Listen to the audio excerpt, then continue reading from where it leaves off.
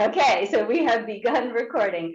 I also want to mention that there is now live transcription feature available in Zoom. So that button lives along the bottom of your Zoom screen. So if you wanted captioning today, you can certainly click that. So today we're very excited to have John Stewart present Exploring the Life of Lieutenant Colonel William Ledyard. There's a lot to cover and unpack when we talk about William Ledyard, and we are going to talk about that and hear a lot about him today and his life and his work, even leading up to the American Revolution. So John Stewart writes Tossing Lines column, and that's a column that's published in The Day, which is a New London regional newspaper. And John grew up on and around Fort Griswold in Groton, Connecticut. And so he's become a lifetime student of the fort's history and a passion of his. And he's now a resident in nearby Waterford. And we are really lucky to have him share his knowledge about William Ledyard. So welcome, John, and please take it away. Thank you. Thank you very much. Let me bring up my program here.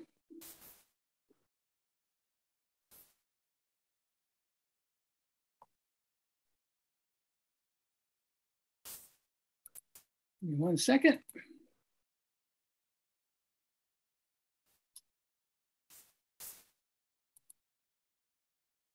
There we go. How's that look? Is that working? If you want to just, yep, perfect. Excellent.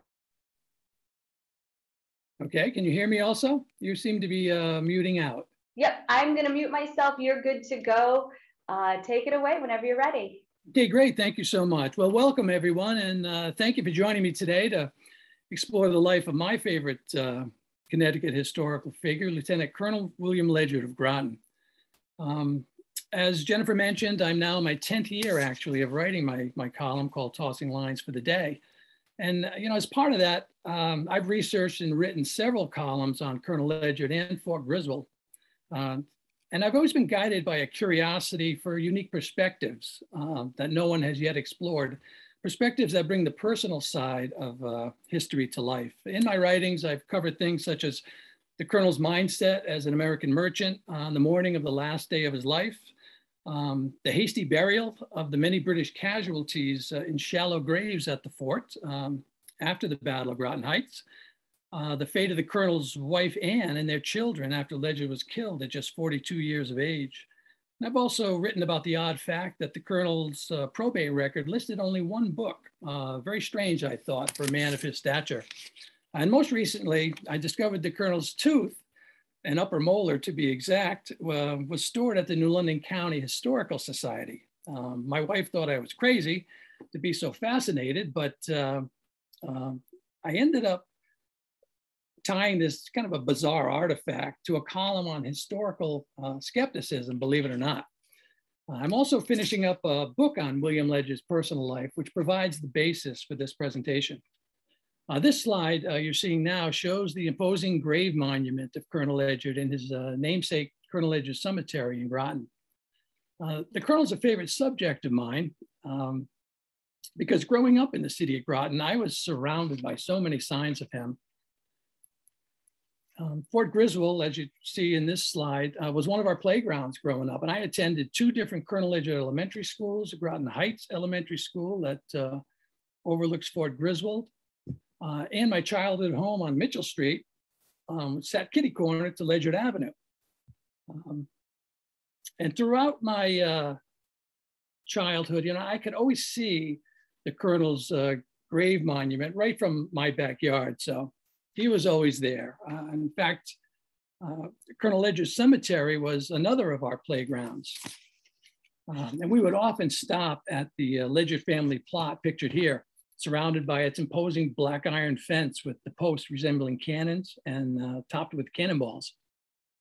I could also walk from my home to the wonderful Build Memorial Library right next to Fort Griswold, where I first acquired a love of books and where Colonel Ledyard's historic sword is kept. So the Colonel's been part of my life since very early on. And now decades later, I still find myself immersed in the history of the Battle of Groton Heights as I continue to research and write columns about our local history. Now, not long ago, I began to ask myself, how did I, with such an intimate connection to the Colonel, and having read the many histories of the fort and the battle, how did I get to be over 60 years old and still know so little about William Ledyard's personal life? I had read he was a merchant, but really no account I ever found offered any details beyond that. No one wrote about his life. And yet I've been wondering for some time now, who was William Ledyard? I decided it was a long time to answer that question, long past time to answer that question now.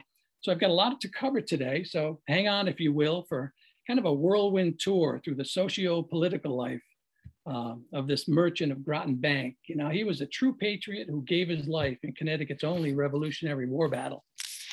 Now, outside of his dramatic death at the hands of the British, history has long ignored the personal life of William Ledyard. For 240 years now, no one really has considered the details of his life as a merchant, a legislator, a husband, and a father of 9 children. He's rightly considered a hero because he gave his life in war, but few today know who he really was and what he really had to lose on September 6, 1781, when New London and Groton came under attack.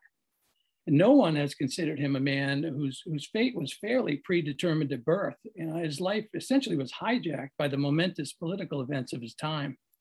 For throughout his entire adult life as a merchant, he was coerced by commercial and political turmoil out of his control. There was 15 years of punishing parliamentary laws targeting American merchants like himself, and then 5 years for the ensuing war, kind of the preparation for war here in America that eventually took his life. For those of you who don't know the dramatic story of Ledyard's death in the Battle of Groton Heights, quick recap. It was September 6, 1781, when the Colonel and about 150 men defended Fort Griswold in Groton against 600 to 800 British troops under the direction of traitor Benedict Arnold. Arnold had come to impress his new king by punishing New London for its privateering successes against British shipping. And while he was here, he decided to attack the Groton fort too. With hundreds of British troops standing in formation outside the walls of Fort Griswold, though tremendously outnumbered, Ledyard refused 2 offers to surrender, resulting in a short, intense 40-minute battle, after which the British swarmed into the fort and began a systematic massacre of the defenders who had by now laid down their arms. But the British had warned Ledyard of no mercy, and they were true to their word. Commentale has it that to end the carnage, Ledyard marched up to the British commander and offered his sword hilt first and surrender, whereupon the officer accepted it and immediately plunged it through Ledyard's chest, killing him. This slide you're seeing now is the parade ground within Fort Griswold where the massacre took place. And the small fenced area is where the Colonel reportedly fell. Although his manner of death seems to be his primary historical legacy, if we intend to honestly commemorate his sacrifice, as we sincerely attempt to do every year in Groton, we owe it to his legacy to learn who he was and what he had to lose when he refused to surrender back in 1781. So I spoke with historians and researchers and teachers and museum docents and others, and it struck me how outside of the colorful story of his death, nobody seemed to know much about William Ledyard's personal life, which perhaps makes sense since there exists no record of his business or his personal life. The British burned the New London Custom House in the 1781 attack, and all local shipping records were lost. And it seems they also torched the Ledyard's businesses as they rampaged through Groton Bank. And also the Colonel left no journal or collection of personal correspondence for subsequent generations to learn of his life. The result is that history remains focused on his death, where the Battle of Groton Heights is pretty well documented. But aside from that, historians in most of their accounts will simply make a statement like, well, little is known about the early life of William Ledyard. Now, though there are bits and pieces of the Colonel and his family scattered about the historical record, researching Southeastern Connecticut merchants is a challenge. Our venerable historian from New London, Frances Manwaring Calkins, spoke of this in her History of New London, published in 1895, and I'll quote, with respect to the early commerce of New London, all that can be given will form but a series of fragments.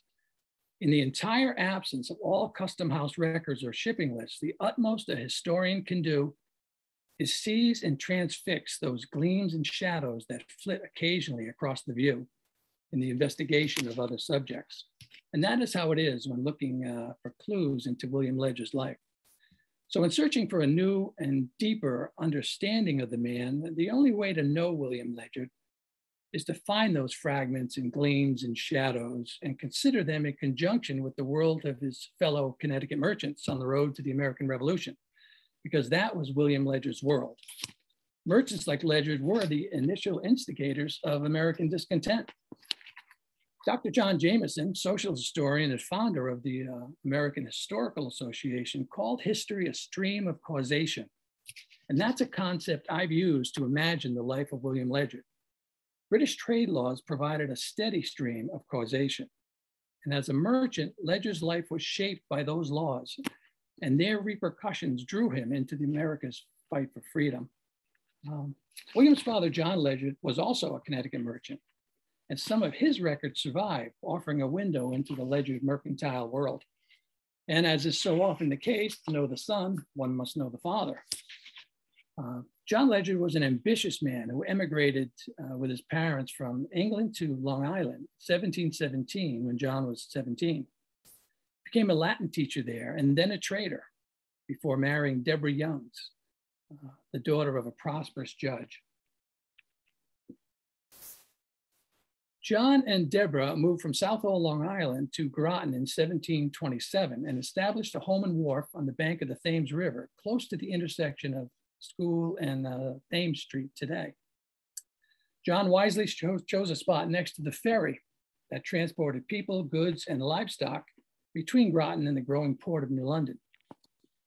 This image shows the approximate original ferry location today, across Thames Street from the Avery Cop House Museum.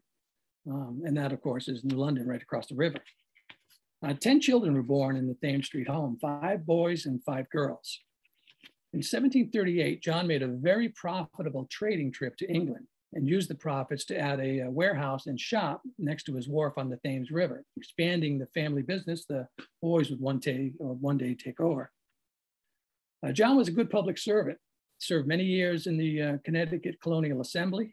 And then when Deborah, his wife, died in 1747 at age 43, when William was just 9 years old, John quickly married Mary Austin Ellery, daughter of a wealthy Hartford merchant and widow of John Ellery, who was also a successful Hartford merchant. A few years later, they moved to Hartford, where John continued trading and became a judge and one of Hartford's wealthiest citizens. He was generous with his money, donating towards the creation of Dartmouth College in New Hampshire and many other causes. So considering the father, William had the guidance of a well-to-do, politically connected father and learned from his example of public service. When William was born on December 6, 1738, Groton Bank was a very small village of wharves and shipyards nestled around one main street that followed the river. The monument you see in this photo wasn't built actually until 1830, but the slide gives you a feel for how sparsely populated the village was. And Groton was by then an established seafaring town, having been launching ships into the Thames River since around 1683, decades before John and Deborah arrived in Groton, and some 55 years before William was born. New London across the river would become the second busiest port in Connecticut. In some years, hundreds of ships would sail from New London on trading voyages, including Ledyard ships. Ledyard family friend and famous colonial diarist Joshua Hempstead of New London wrote in his journal, and I quote, "I came over on the ferry early. There was above 20 vessels in the harbor, mostly bound to the West Indies, and several of them sailed this day." So the Thames was indeed a busy harbor in William's time, and growing up among shipwrights in dealing with his father's mercantile customers helped shape the merchant Ledyard would become. I've yet to discover the level of William's education, but regardless of where he was schooled, his educated father, a former teacher and a man of culture, no doubt made sure that William received a well-rounded education, both in the classroom and at home. I do know he didn't go to Yale, as many of his moneyed peers did. So young William would also have begun training with the Connecticut militia at around 16 years of age, as was required of all citizens. Yet he would continue to remain unranked until the impending war. As far as his personality was concerned, Ledyard has been described in speeches commemorating the Battle of Groton Heights as a man of fine form, a man of good education for the time, unassuming in his manners, possessed of great executive ability, and one who could be depended upon in cases of emergency. He certainly proved that right. Others have called him easygoing, affable, amiable, brave, generous. They kind of paint a picture of a fairly congenial, good man. The colonel was also a devoted father who loved his children very much. Fanny Stewart of London, a friend of Ledyard's oldest daughter, Mary Ann, wrote to her friend Lucretia Hubbard in Norwich very soon after Ledyard's death in battle in 1781, saying of the grieving Mary Ann, and I quote, "Oh, think of her distress to have such a tender, indulgent parent called into an instant and endless eternity in such a shocking manner." This represents at least one affirmation of William as a loving parent. When John and Mary moved from Groton to Hartford, it seems the boys were left to run the business in Groton. Ebenezer and William as merchants, and older brothers John Ledyard Jr. and Youngs Ledyard as ship's captains for the Ledyard's West Indies trade. The remaining brother, Nathaniel, would become a Hartford physician. Though the details of the Ledyard shipping business on Groton Bank went up in smoke, we can reasonably surmise that William's mercantile world was similar to his father's and other Connecticut merchants of the time. There's no reason to believe it wouldn't have been. John Ledyard's account book for 1761 to 1772, now at the Connecticut Historical Society, actually speaks volumes about the Ledyard's trading businesses. The Ledyards and the fellow Connecticut merchants traded with Barbados, Jamaica, Tortuga, Guadalupe, Dominica, and many other Caribbean islands. They even traveled to Madeira, an island off the coast of Africa that produced one of America's favorite wines, a wine that was in abundance at Continental Congress sessions and used to toast the Declaration of Independence. William and Ebenezer Ledyard no doubt shipped many of the same goods listed in their father's account book: sugar, beef, and pork, farm produce like corn, cheese, and butter, timber products like pine boards and barrel staves, and rum and molasses. They'd likely ship anything that would fit in the hold, I suppose, and bring a profit. The Ledyards would also order things through each other for themselves, their customers, or for sale in their shop on Thames Street. This is an order William placed with his father for barrels of flour and pork and a handful of other things. Along with the West Indies ventures, Ledyards would trade locally along the coast and purchase European goods at the larger ports of Boston and New York. William's probate record shows he acquired imported goods like expensive Queensware place settings from England. And Anne had a considerable stock of imported fabrics, among other things. John Ledyard's account book also has many references to tea, the very product that would later ignite the revolution. A 1778 letter I found at the Connecticut Historical Society from William and Ebenezer to Hartford merchant William Ellery mentions tea, along with pricing, profits, and other cargo, providing further evidence of the goods the Ledyards carried. Colonial Connecticut also led the nation in exporting horses and cattle, and Father John's account books show that he and William were involved in exporting horses to the islands. In fact, William's brother, Captain John Ledyard, once lost 17 horses and 40 sheep overboard in a tropical storm. But it was the products at the heart of the American Revolution, sugar, rum and molasses from the West Indies, and tea from England, all staples of William Ledyard's livelihood that placed him at the crux of revolution. Another important part of William's world was the monetary and barter systems in place in the colonies, requiring detailed and accurate record keeping.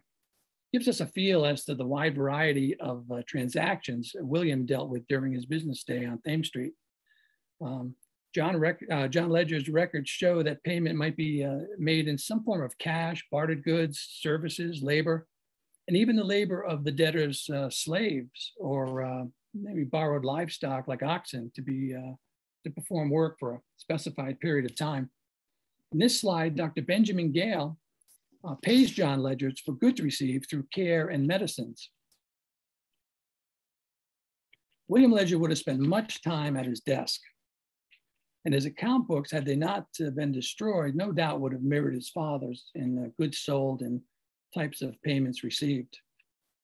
So the Ledyards were indeed merchants, and as such, William Ledyard was destined to be swept up in the tumultuous buildup to the revolution as oppressive British trade laws began to pummel American merchants. In fact, William Ledyard's entire adult life would be guided by social and political forces out of his control. It all began in 1761. William had just turned 22 years old and had been, no doubt, one of Connecticut's most eligible bachelors, at least until he married 16-year-old Anne Williams in her family's Stonington home, pictured here. William brought Anne to Groton Bank to live just a short walk from the Ledyard business. By this time, Britain's intrusive writs of assistance, similar to today's search warrants, had been an ongoing annoyance to colonial merchants since they allowed inspection of merchant vessels for smuggled goods with very little probable cause. Many merchants were smuggling. It was during Ledyard's first year of marriage that John Adams heard James Otis, a Massachusetts lawyer and political activist, passionately argue before Boston judges against those writs of assistance. Adams would later declare then and there the child independence was born. Therefore, according to John Adams, American unrest actually began with James Otis's speech in 1761 when William Ledyard was a 22-year-old newlywed. But for now, things were quiet. Ledyard was a busy merchant making good money and hoping to start a family. The following year brought tragedy to the Ledyard family and business when William's older brothers, Captain John Ledyard and Captain Youngs Ledyard, both died from smallpox while on separate trading runs to the Caribbean. John was 32 years old and Youngs was 31. The losses added another duty to William's task list, for now he and Ebenezer had to find trustworthy and capable captains for Ledyard's ships sailing to the West Indies and along the coast of New England. In 1763, life was pretty good for William, especially when Anne, now almost 19 years old, gave birth to their first child in February, daughter Mary Ann, after 2 years of marriage. American merchants were thriving, but when the French and Indian War ended that year, Great Britain was left with considerable debt and would now begin to look to the American colonies for economic relief, targeting merchants. American rebellion was just around the corner as Britain passed the Sugar Act in 1764, the first real revenue act aimed squarely at American merchants. The Sugar Act placed an excessively high duty on non-British sugar, banned completely the importation of foreign rum, and imposed new duties on Madeira wine, molasses, and other items Ledyard ships carried. Boycotts and protests erupted. Complaints were sent to the Connecticut Colonial Assembly by Groton and New London merchants, and trade slowed considerably.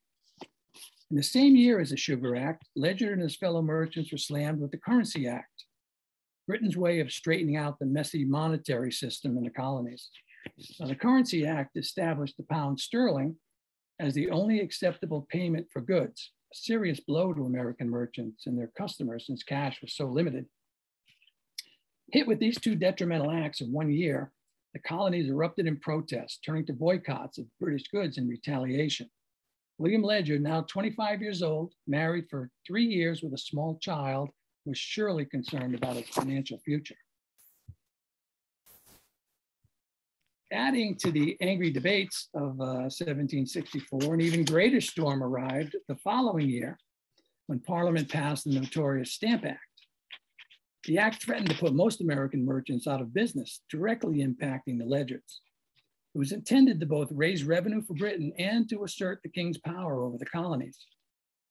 It represented a direct tax on the colonists who had no say in Parliament and no way to defend themselves, which was soon to become America's mantra of taxation without representation. The act required the purchase of stamps to be placed on 55 different types of documents. Any document without a tax seal was declared illegal, non-binding in business transactions, and inadmissible in courts of law. Like all merchants, William Ledyard's business was paperwork intensive. He documented orders and exports from around the state, negotiated prices. He arranged and recorded payment agreements, sent bills, protested fees, dealt with insurance agents in the larger ports of Boston, New York, and New Haven. And now all this correspondence was heavily taxed, placing an impossible financial burden on American merchants like Ledyard. In the history of New London, Calkins notes the commercial prosperity which visited the country after the peace of 1763 was suddenly interrupted by the Stamp Act. It was a temporary cessation of all kinds of business. According to the book, The Stamp Act, Prologue to Revolution by Edmund and Helen Morgan, New England merchants could not have obeyed it, stayed in business.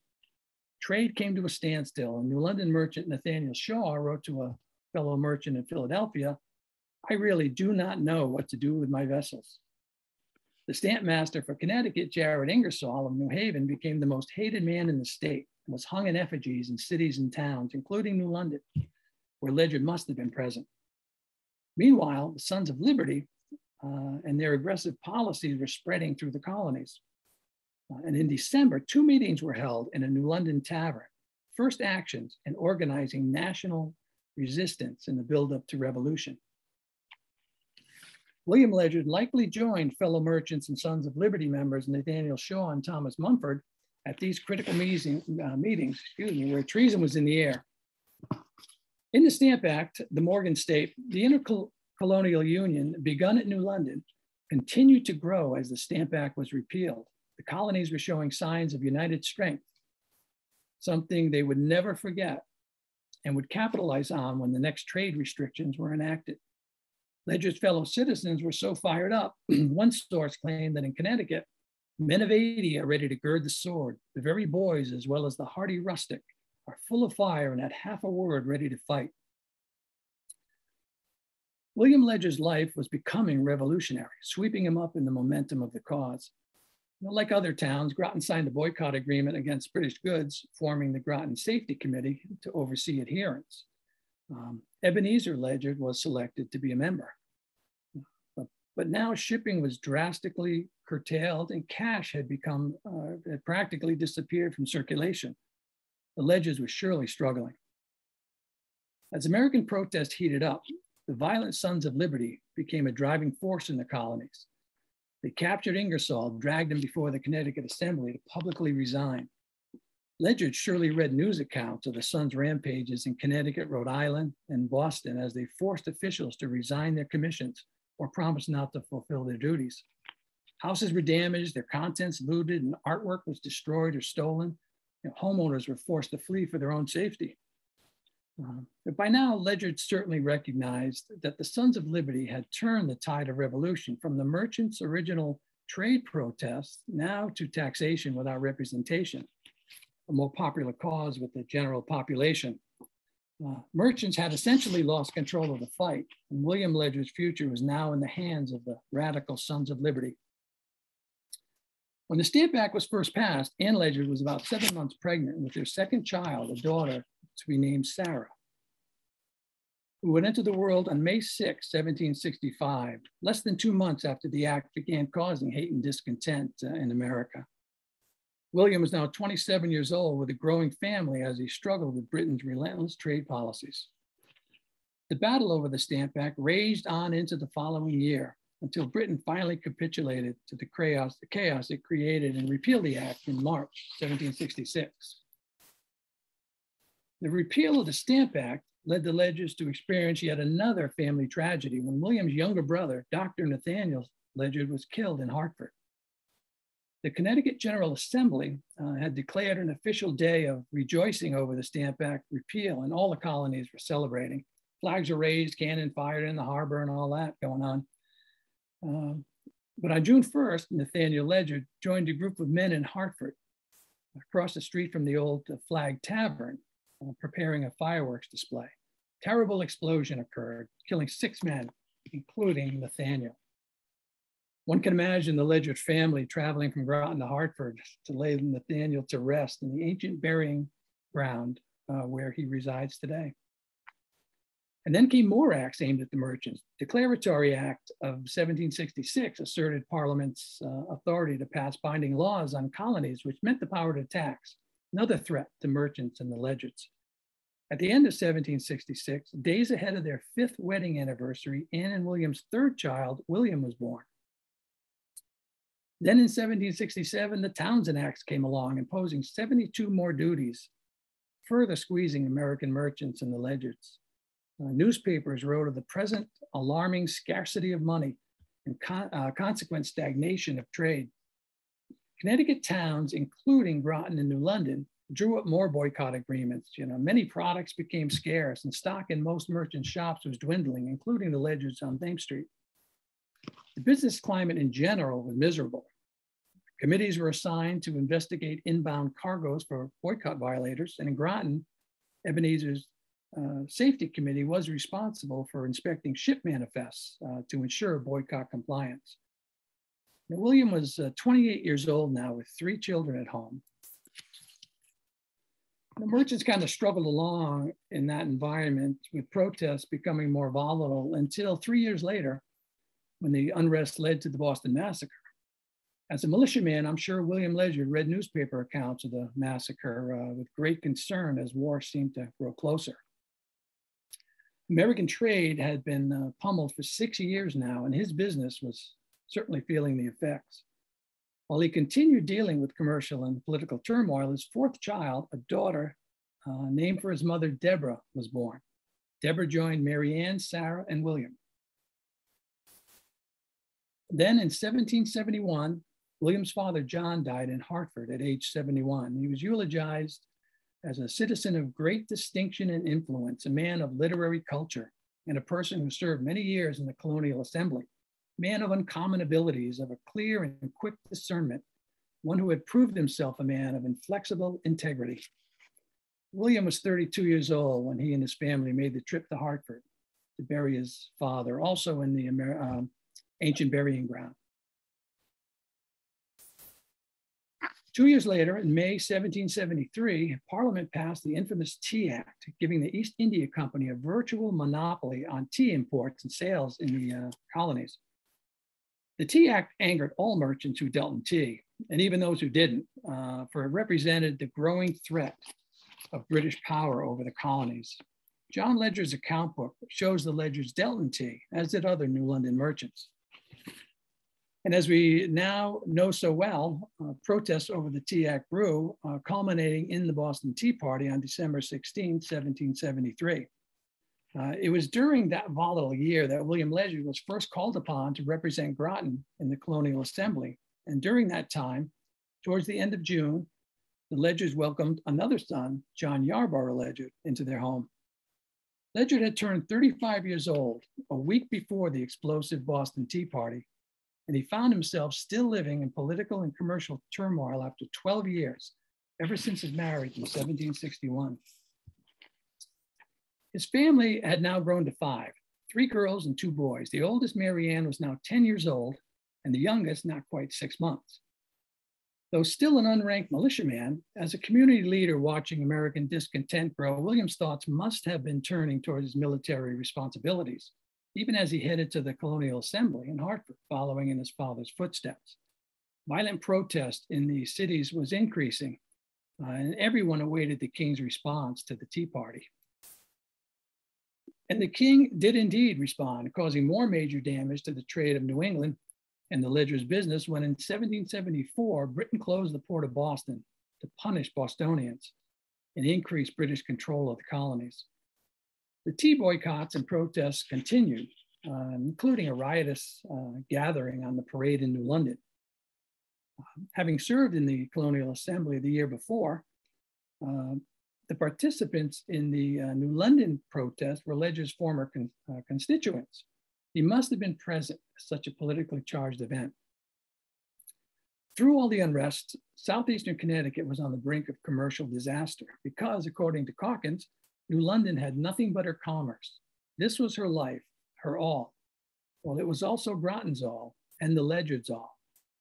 Mid-1774, Groton followed Sam Adams' recommendation from Boston and formed a committee of correspondence where pledges were exchanged to stand by other towns and to adhere with constancy to the cause of liberty. Meeting attendees proclaimed British actions now directly threatened life and property. William Ledyard was appointed to that committee of correspondence. Groton soon also pledged support for a Continental Congress as the colonies were boldly headed towards self-government. While Connecticut shipping continued to suffer under the protests and boycotts, bankruptcies were becoming common. This had to weigh heavily on Ledyard, and the danger of martial law conditions now established in Massachusetts had to be equally concerning. His former backup army was essentially becoming the enemy. He also had to be concerned for the welfare of his young family as things were heating up. Dinner conversations with his wife Anne on what is now Pleasant Street in Groton must have been full of politics and concern. Early 1775 brought the General Restraining Act, requiring New England colonies to trade exclusively with Great Britain. It also banned colonists from fishing in the North Atlantic, a serious blow since fish were a critical export for New England merchants. But none of this would matter when in April, a shot heard around the world was fired in Lexington, Mass, and the animosity between America and Great Britain reached a critical juncture.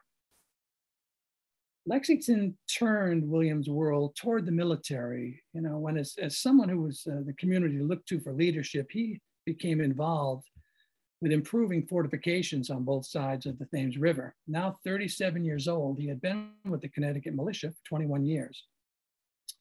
By the end of 1775, we can look back and picture the chaotic previous 11 years, with ongoing boycotts, non-importation agreements, petitions issued to the king, smuggling. American ships by then were being seized by the British. There were protests in the streets, tar and featherings, and so on. And Ledyard's life by this point, from age 25 to now 36, which should have been a time for gathering considerable wealth as a successful merchant. But his life had been lived in the midst of commercial and political upheaval, his business constantly threatened. Now in the prime of his life, William Ledyard's world was in an uproar as he entered America's now famous year of 1776. The year began with a ruckus when Thomas Paine's Common Sense was published in January. In his book, John Adams, author David McCullough writes that common sense was a call to arms, an unabashed argument for war, and a call for American independence, something that had never been said so boldly before in print. George Washington declared, "I find common sense is working a powerful change in the minds of men." At that time, the colonies also declared open trade with the world, kind of signaling an official break with Britain. William Ledyard must have read Common Sense and then followed the exciting news in March 1776, as Washington forced the British to evacuate Boston. It must have been exhilarating for Ledyard when the revered general stopped in New London on April 9th on his way to New York, spending the night at Nathaniel Shaw's. Shaw was a wealthy and well-connected merchant who served as agent for the colony of Connecticut and the Continental Congress. A few days after Washington's visit, he would be appointed naval agent for the port of New London, responsible for all warships arriving and departing the Thames River harbor.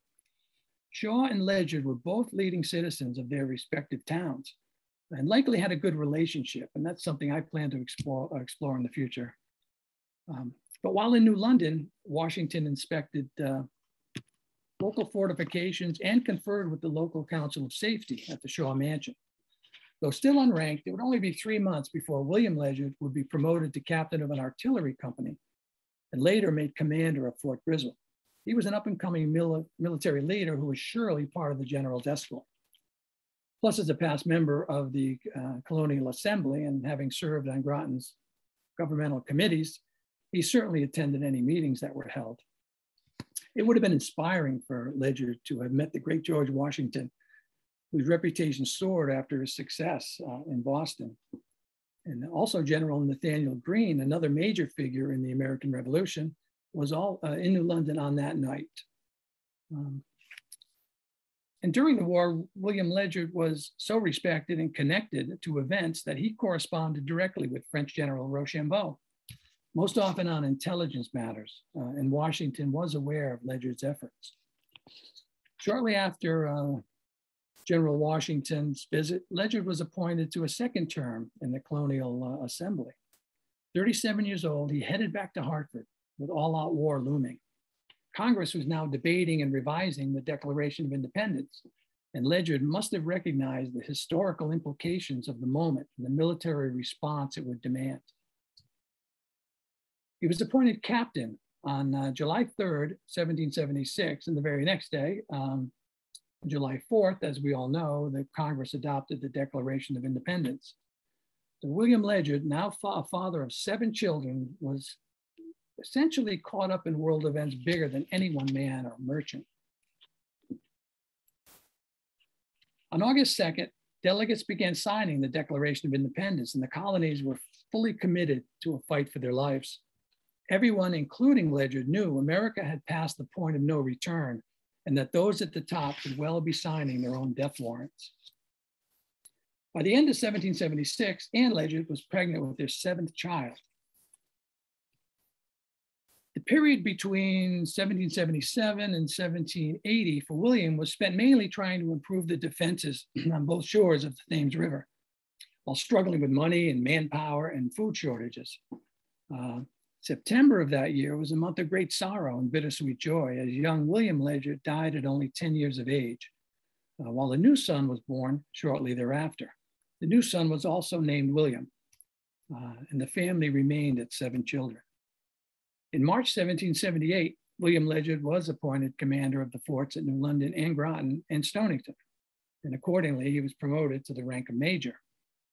As the revolution continued to swirl around them, on January 6, 1780, William and Anne Ledyard welcomed their 8th child into the world, son Henry Youngs Ledyard, as they also celebrated their 19th wedding anniversary. Their home on Pleasant Street must have been a lively place with so many voices raised. Anne would turn 36 years old in March. 1780 also brought William's promotion to lieutenant colonel. And then in September, in an unforeseen move that would later prove fatal to Ledyard, a disgruntled Benedict Arnold defected to the British. Throughout 1780 and into 1781, the last year of his life, the British ships had regularly threatened the coast of Groton and New London as Ledyard continued to struggle with improvements to the forts. Conditions in the area were terrible. Ledyard's responsibilities included housing disease-stricken British prisoners captured by New London privateers, and disease was running rampant. Nathaniel Shaw complained, "We are in such a wretched state in this town by reason of the smallpox, fever, and famine that I cannot carry on my business." Sadly, Shaw's wife, Lucretia, died of smallpox, contracted after caring for the prisoners. Ledyard himself was growing weary of the rampant disease and the shortages of men and supplies after 6 years now of war preparation. He had fired off an ongoing stream of letters to the governor, complaining, "My duty has been and still is very fatiguing." In the summer of 1781, William and Anne's oldest daughter, Mary Ann, married her first cousin, Thomas Seymour of Hartford, in July. But the joy of that celebration was soon crushed by great sadness when the amiable 16-year-old Sarah Ledyard died on July 26th. Anne was about 8 months pregnant when she and William lost Sarah. A month later, son Charles Grover was born. Then just 11 days after Charles' birth, after months of British ships threatening the southeastern Connecticut coast on and off, war finally arrived. And on September 6th, Groton was attacked, and William Ledyard was killed in battle, along with over 80 massacred men and boys. At 42 years old, Ledyard died just a short walk from his home. He had lived, worked, and fought the King of Great Britain in a very small world geographically. He could walk from one end to the other in minutes. Growing up, I've walked those same streets many times. You can see on this image, the top ellipse is the original Ledyard home. The middle ellipse is theoretically Colonel Ledyard's house on Pleasant Street. And then the lower ellipse is, of course, Fort Griswold. Very, very small area. But his world may have been small, but because he was a merchant, military man, and influential citizen, national and world turmoil found him on Groton Bank, and for 20 years had pulled him into the American Revolution. Looking back through the history of his life, I can return to my original question. Who was William Ledyard, this merchant of Groton Bank? William Ledyard was a man, whose life story was, in a way, written the day he was born. His fate determined by privilege, paternal influence, geography, his profession, and the world events of his time. First and foremost, though, he was a good man and a beloved husband, married for over 20 years by September 1781. His wife, Anne, widowed at age 37, felt overwhelming grief after losing her husband. Son Peter wrote in Anne's sad headstone inscription that his father's death left his mother despondent, aged beyond her years. A letter between family acquaintances, speaking of the grieving Anne, said all her hopes of happiness have been destroyed. She wishes for death as a kind friend to shield her from the woes that have become too much for her to bear. Her husband had been a successful merchant, a legislator, and a capable leader of his community. But one has to wonder whether Anne worried that, with her husband about to go head to head with professionally trained British troops who had war experience, she had to worry that William wasn't really a battle-hardened soldier. Though he trained with the Connecticut militia, I've yet to find evidence of him having been in any armed conflict before the Battle of Groton Heights. And I don't believe he was even a rough and tumble seasoned mariner. He was an onshore merchant, a businessman. This easygoing man of great executive ability was essentially an office manager, which I believe makes him an even more remarkable hero. He may have been a man of civility. The one book he owned was Thompson Seasons, a book of poetry, but he was also a man of exceptional courage. He knew September 6th wasn't going to be a good day. As British warships were unloading soldiers at the mouth of the Thames, Ledyard stepped onto the ferry in London for the trip back to Groton to defend Fort Griswold. He turned to those who were seeing him off and said, "If I must lose today, honor or life, you who know me can tell which it will be." He well knew what was coming. Revolution had framed his life, and when war finally came to Groton Bank, American merchant William Ledyard led his troops, fighting alongside his men, never flinching in the face of mortal danger, knowing full well the consequence to his young family. That's what makes him a hero. That's his true legacy, I believe. And that's who William Ledyard was. I hope that my writings on the Colonel's life will encourage a new and deeper understanding of the man, so that we remember the personal side of William Ledyard, not simply that fatally wounded soldier frozen in time, falling to the ground with a bloody vest, as depicted in the big 12 by 16 foot David Wagner mural installed in the lobby of the Groton Municipal building. For we can't truly appreciate the depth of William Ledyard's sacrifice until we understand his life and what that brave Groton merchant had to lose when he rose to the occasion in 1781. I'd like to thank you all for joining me today. And in closing, I'd like to thank the Connecticut Historical Society for hosting this program and for their assistance in the past. Their resources and professional staff have helped me to explore the life of one of our state's signature heroes and provide what I've long seen as a missing piece of the local history, Southeastern Connecticut. Thank you very much. And I believe we have some time for questions now, and I'll put up my contact information briefly. In case you have any questions in the future, please feel free to contact me. John, thank you so much. That was amazing, very enlightening to see all of these different pieces intertwined about his life and the times. We do have a couple of questions in the chat. Joan is asking have you explored the connection between the Ledyards and Dartmouth? She's wondering if Ledyard sent any of his sons there to learn under Wheelock, the founder, or did he have any trade dealings with Wheelock? You know, I did not. He was a friend of, John Ledyard was a friend of Wheelock. I have not explored that, though I do know that John Ledyard, the traveler, did go to Dartmouth for a short time, but I guess he couldn't stand still for any length of time, so he was off and running shortly after that. But I have not explored that yet, but that is certainly on the list. Lots of different directions you could go in. Absolutely. Joan is also asking, did the Ledyards own any enslaved people? Did they import any enslaved people from the Caribbean?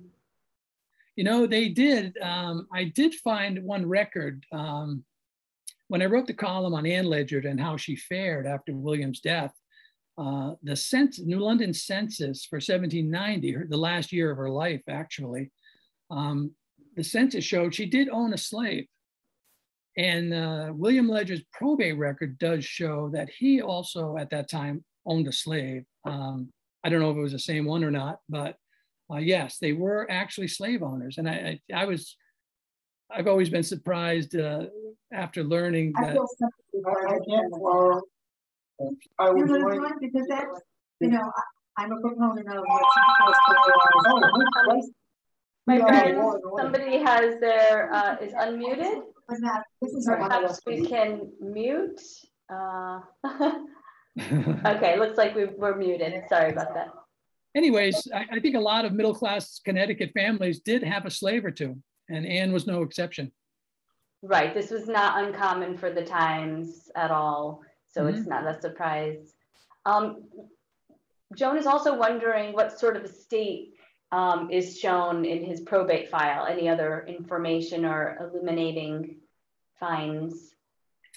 It's pretty fascinating to look at. Just for the document it is. He did have the queensware I mentioned, and that was a fairly expensive set of dinnerware and all that sort of thing. He had a lot of regular household goods. He had wine glasses, beer glasses. It lists everything. It lists things like beds and linens and furniture. But it almost seemed like Anne was downplaying it. She filed this in 1782, a year after, or months after his death. And she mentioned some things she called well-worn and well-used, you know, an old horse saddle. And that leads to other questions. I've always wondered, and that's on my list of future projects, you know, what was he worth when he died? After being kind of beat up by all these trade regulations and having his business impacted. And I wondered, how well off was Anne? I know Anne lived an okay life. I suspect it was more middle class than wealthy. But they also had a lot of children. They did have, yes, they did have 9 children total. But I don't know that he was very wealthy, but and you can't tell that. I haven't really delved into the probate record itself line by line to figure that out. But he only had one book, and that always amazed me. Right. So it's worth looking at it. That's actually at the State Library, and it's worth taking a peek at if you're interested. I find it fascinating to be that close to them, to that family, to be able to see that probate record, right.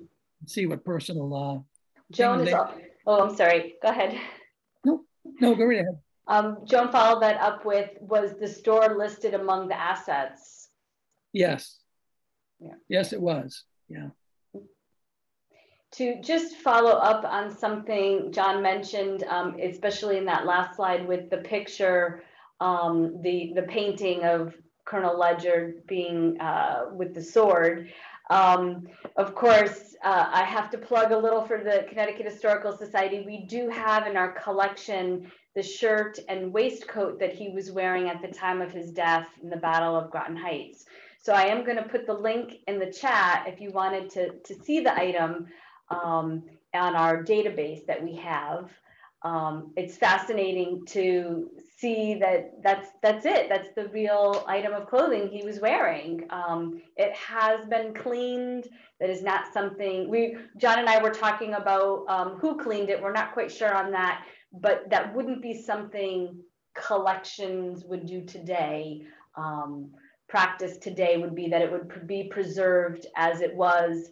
So the blood stains were cleaned out of the waistcoat, which I think is just a whole nother interesting conversation we could go down. But Angelina had a question. She was wondering, could Ledyard have been involved in organizing ships to ferry Washington and his troops from New London to Long Island after chasing the British out of Boston?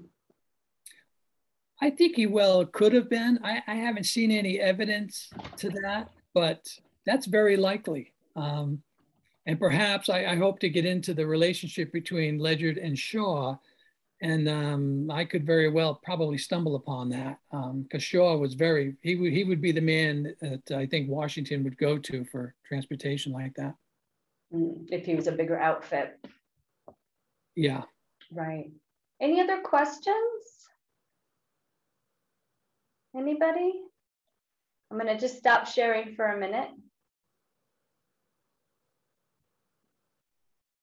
Anybody?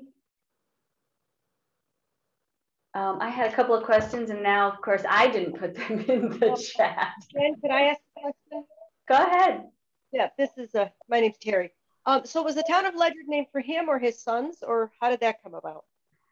That was, in fact, named for the colonel.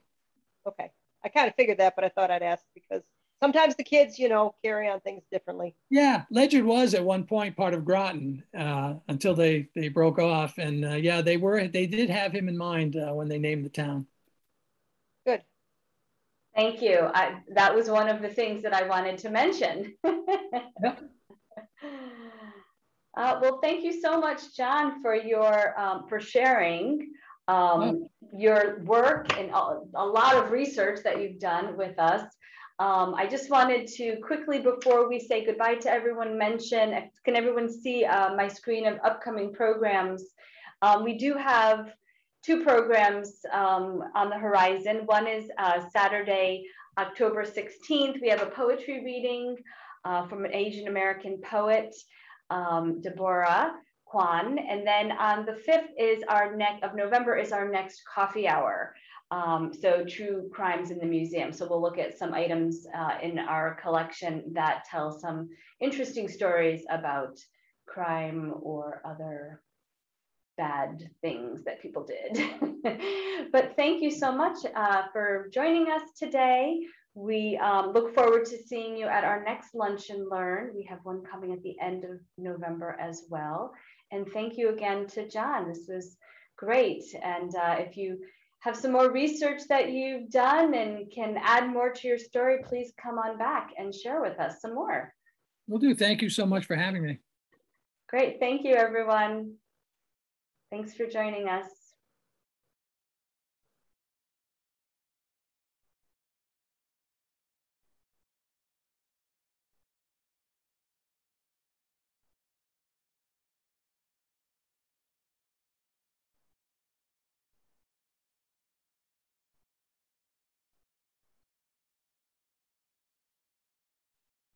I'm just moving some people to the waiting room. Sure. Still here.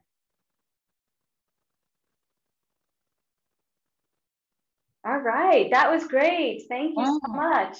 So much. You know, I was worried because I had so much information.